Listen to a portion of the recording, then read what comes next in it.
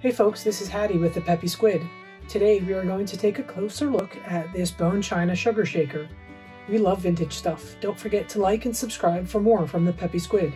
Okay, let's take a look at this sugar shaker. So this piece is called a sugar shaker. It's fairly large, looking at about 7 inches tall, and the base is roughly 4 inches in diameter. So a very large item. Made in England. It's bone china, has nice detail with some painted gold around the rim and very floral with the roses. Fairly large holes at the top for the sugar to come out.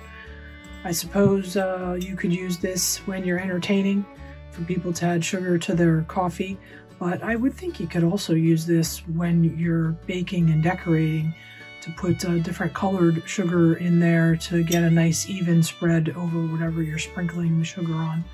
But I just like it. I think it's kind of neat. Very fancy. Not something you see every day, that's for sure. Here's a nice close-up. We'll give it a little spin so you can check out the details of the flowers and the gold. Very pretty the way they did the gold around the rim and a rose at the top. And the base says Grandmother's Rose Bone China, made in England by Hammersley. Thank you all for watching today. We really appreciate your support. Remember to like and subscribe for more. Check out our Etsy shop. There's a link in the description. And we'd love to hear from you, so leave us a comment below. Thanks again. Until next time.